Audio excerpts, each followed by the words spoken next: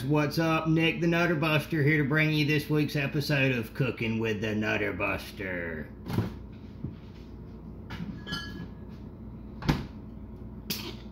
Let's get it started. I'm going to show y'all something. Y'all are just going to have to pardon the kitchen mess. We got a small kitchen and we don't clean it because it's just the two of us here since like March. So we're not even pretending to be cleanly hygienic people anymore at this point, right? So I'm going to show y'all how to take a deer roast and in 4 hours with about 1 minute of prep time and then 4 hours of cooking, I'm going to show you how to turn it into something that anybody in your family will eat, whether they like deer meat or not. If you've seen my video on cleaning deer and breaking the shoulder down into the shin roast and the blade roast, and of course the shin if you like that sort of thing, or then breaking the hams down and deboning it into the three main muscle groups. By the time you've done that, each shoulder is going to give you 2 bone-in roasts. Each ham usually gives me 3 boneless roasts. And here lately, the way I've been cooking them is in an Instant Pot. If you don't have an Instant Pot, get an Instant Pot. It makes life more better. It's like a time machine for cooking. Alright, let me see if I can adjust my camera here and show y'all this goodness.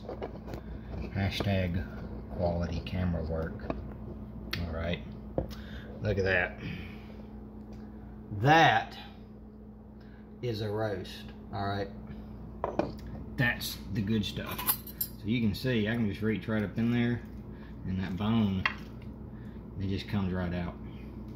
Alright, 4 hours and the thing was frozen solid. And all that I usually do, once I get it cooked up like that, you can leave it whole and then you can do it with like potatoes or whatever side you want. But then what I usually do is I just pull it and let it soak in its own juices, and then I'll serve it up to just barbecue, just pulled pork, right? So, and that way it's real moist. The neat thing, if you look at this, you'll notice there's a surprising amount of fat in that meat. I don't know if you can see that fat floating on top.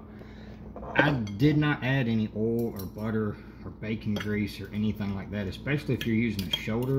You cook it in a pressure cooker, all that silver skin and that nasty old connective tissue and everything, it cooks down, and it's ultimately it's just fat when you cook it in an Instant Pot. So it is absolutely delicious.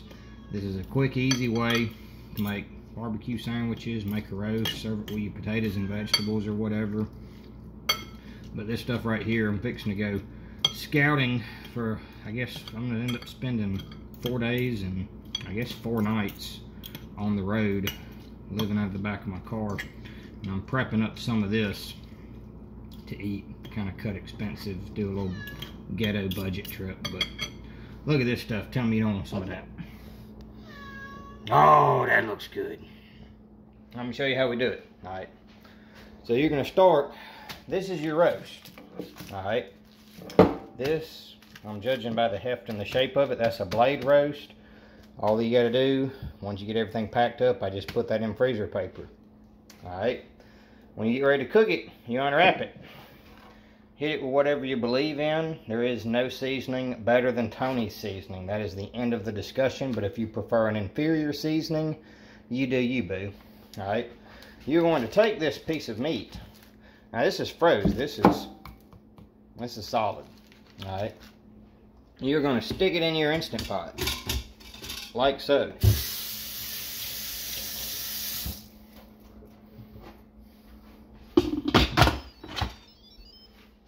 And you're going to cook that bad boy. Mine maxes out at 4 hours. That's it. You can't beat that. It's real good. If you like pulled pork, if you like pulled brisket and stuff like that, you'll like that. It's on. It's pressurized. 4 hours from now, I put this stuff on 4 hours ago. I did 2 batches today because I'm kind of trying to stockpile some of them. I've eaten off of it for almost a week. That's going to be what I eat. But from this to this, 4 hours. No fancy preparations, no babysitting a smoker. Just take that bad boy, shove it in an Instant Pot, season it up how you want, And it cooks down, and it makes its own juice that way. Cooking it in the Instant Pot, it keeps it from drying out.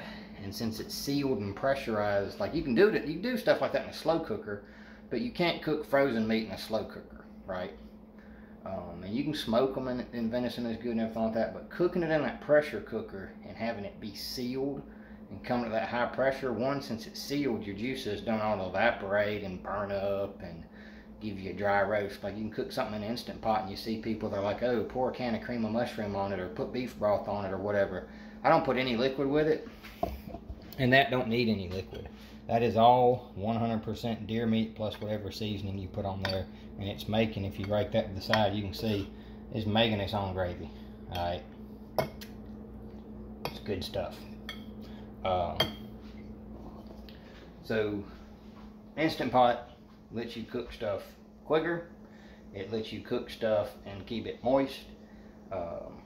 And then there was a point I was going to. There was a third thing I was going to go to, and now I can't forget it. What was it? Keeps it moist, speeds the process up. Maybe that was it. Maybe it just keeps. But what more do you want? Like, is there really anything else that you want out of a deer recipe other than being fast, cheap, and easy?